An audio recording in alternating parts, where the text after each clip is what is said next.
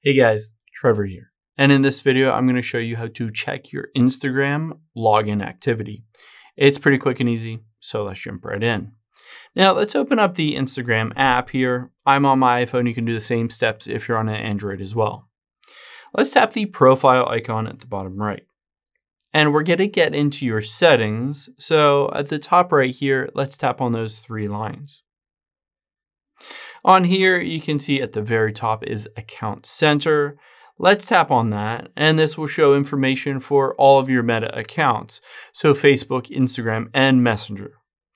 On here, you can see midway down under Account Settings is Password and Security. Let's tap on that.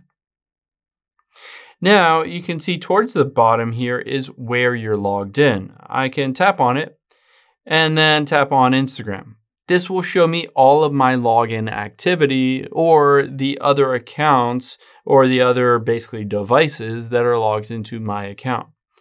So you'll be able to see all of these logins here. It'll show you the exact date and time.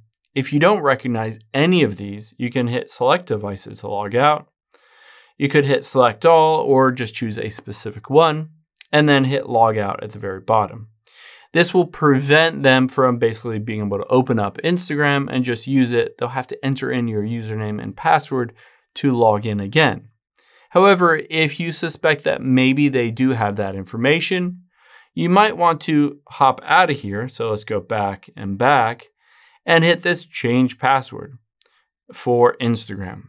And then just update from your current password to a new one. This will help prevent anyone from getting into your account, help secure your account, and you might want to consider going back again and hitting this two-factor authentication just to verify that it is you who's trying to log in and no one else can get into your account. I hope this helps. If it did, please consider subscribing down below, and I'll catch you on the next one.